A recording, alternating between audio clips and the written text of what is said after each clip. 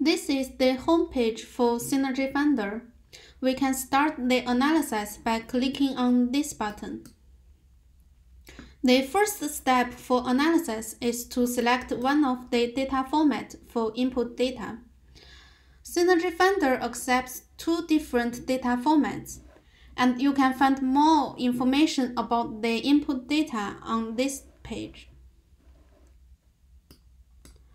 The next step is to upload a dataset for analysis. You can upload a file from your local file system by clicking on this button.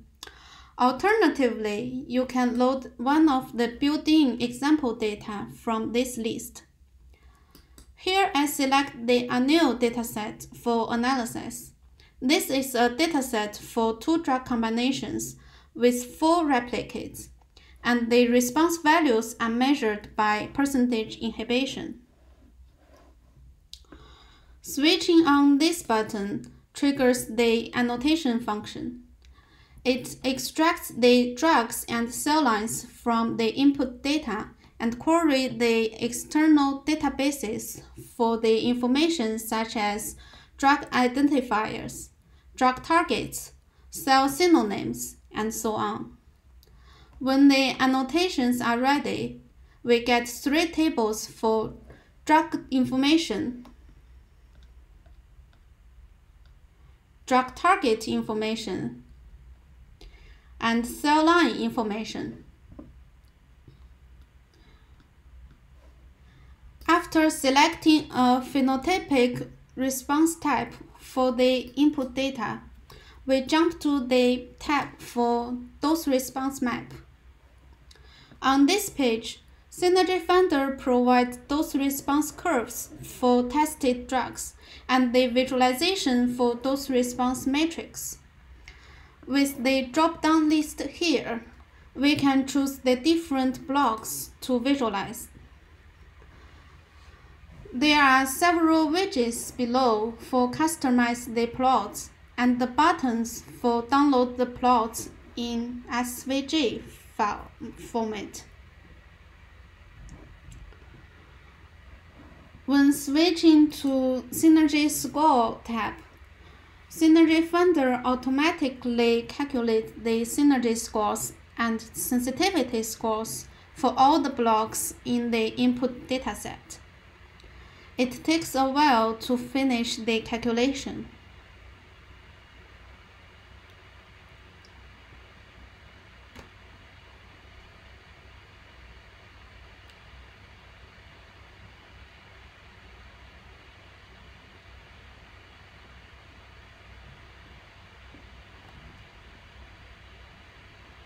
By default, SynergyFinder calculates the score without baseline correction, but the user could choose the different method to correct the baseline from this drop-down list, and the application will recalculate all the scores.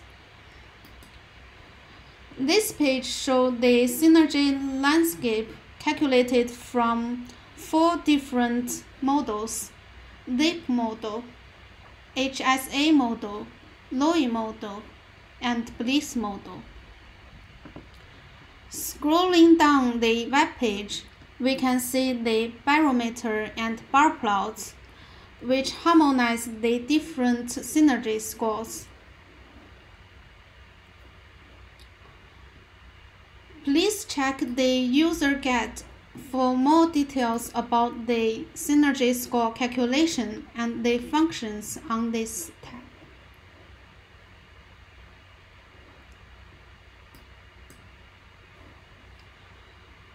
On the tab for sensitivity score, SynergyFinder prints a table for IC50, relative inhibition for single drugs, and the CSS score for combination blocks. The SS plots are the scatter plots for CSS score and synergy score for each combination blocks. It provides an unbiased evaluation for the drug combinations. Please check the user guide page for more details about the sensitivity score calculation and the functions on this tab. On the tab for Download Reports, we can choose the blocks to report. By clicking on this button, we can download a static PDF report for all of the results from our previous analysis. And this button will give us a dynamic HTML report. SynergyFinder provides two tables for download. The first one is a table for summarized synergy and sensitivity scores for each combination blocks.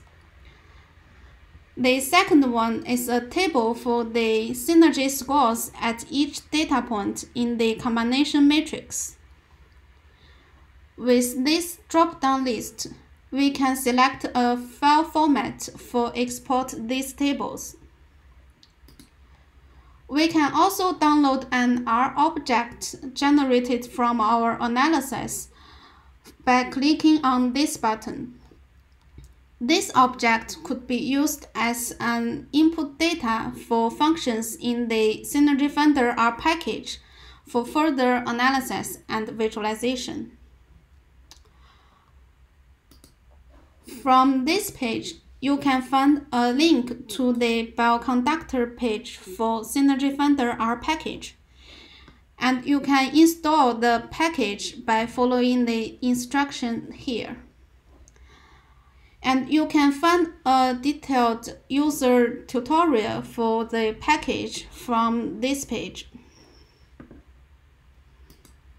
By the way, our group also developed a DrugComp data portal to collect and analyze the publicly available drug combination screening data. Please feel free to search for and download some interesting dataset for your studies from this page. Here is a list for our group members involving in this project. If you like our tools, please cite our papers by following the instruction on this page. And if you have any questions, please feel free to contact us. Thank you.